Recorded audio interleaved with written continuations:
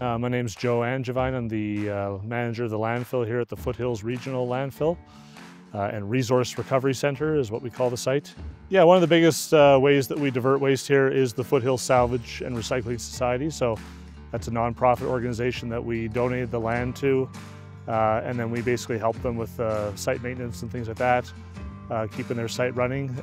They divert tens of thousands of tons of clothing, books, games, bikes, you name it, anything that can be reused, building supplies like doors and sinks and anything that can be reused. We try and keep that stuff out of the landfill as best we can, as well as we have typical recycling programs like wood waste, shingles, drywall, concrete.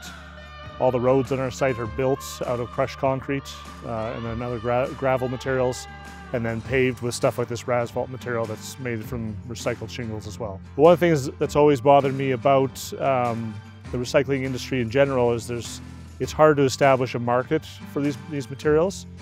Not a lot of demand for stuff like used shingles.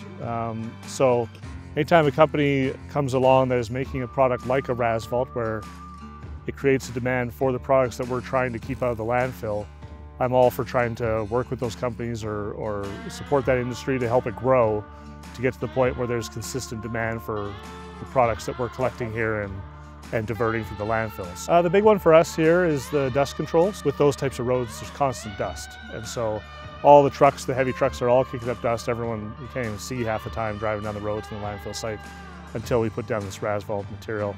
And then basically we have no dust on those roads. So we've had some roads now for 3 years that basically haven't had any dust issues on those roads since we put that product down. So as we've used this more and more, I've had more questions from the public about, where can I get that material? And so we're going to probably quite soon start to sell that product from the site here as well. And it helps to create that kind of closed loop of the very shingles that we're collecting and taking here at the landfill are being backhauled on these projects and made into the Razphalt that we then can pave the roads here in the landfill with.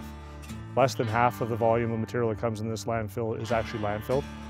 I think about 2/3 of the tonnage is typically diverted, recycled, used in some other way, and that doesn't even count the salvage center, which would increase that amount by a lot as well. So yeah, we're trying to make a site here that manages waste responsibly and leaves the area better than we found it. That type of idea, I guess, that type of mentality of improve things, make it better, make it so it will last and benefit the region for as long as possible.